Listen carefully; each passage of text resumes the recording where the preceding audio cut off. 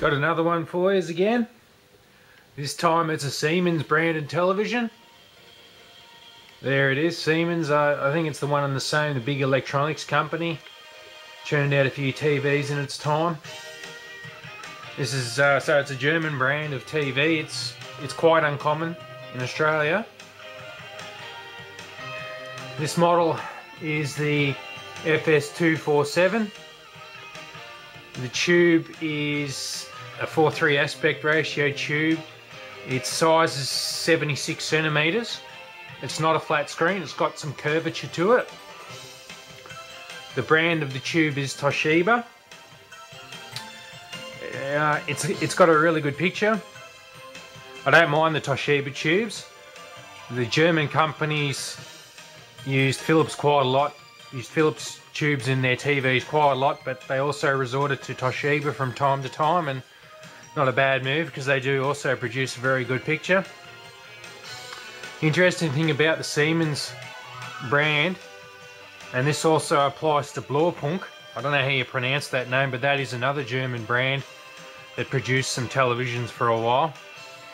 The Siemens and the Blaupunkt are basically Grundig televisions, in the fact that they use the Grundig chassis, the CUC family of chassis, but they rename it into their own naming system. I can't remember the chassis equivalency of the one here in front of us as to which Grundig chassis it is, but needless to say, basically looking at a Grundig TV. We'll go around the back and have a look there.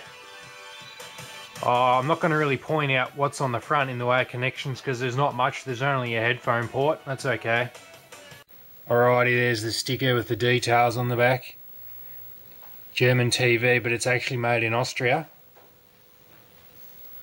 Let's have a look at the inputs. Always nice to see 3 Scarts. Now don't ask me what the colouring of the Scart sockets mean. The black one here on the bottom is AV1, and that is RGB enabled. AV2 is the orange one, and that is also RGB enabled. AV3 is not RGB enabled, it only runs composite. And as I said, I don't know what the colouring means. I have another TV that's got a blue socket and that does have RGB in it, so I'm not really sure what that means, and if the industry actually set out a standard for colouring of the sockets. I have no idea at this point in time. Up here we've got a group of composite inputs. They're not coloured, but they are the standard audio left and right, and then you composite in. There's also an S-video there. Now the TV calls the composite input here AV4 and the S-video AV5, so it would seem that they are separate, but they're not. If you have an appliance, a device hooked up to AV4 and AV5 at the same time and turn them on, they will interfere with each other, so they're not truly separate from one another. You've also got your audio out there. As I always say, I run all my things straight to the stereo rather than going through the TV, and I have noticed that going through this TV and then into the amp does induce some interference from the television, so maybe not the best idea to use those audio outs there. Antenna, of course, and that's about here around the back. The picture quality is great. It's just a good all-around performer. I'm actually contemplating putting this TV inside the house into the games room.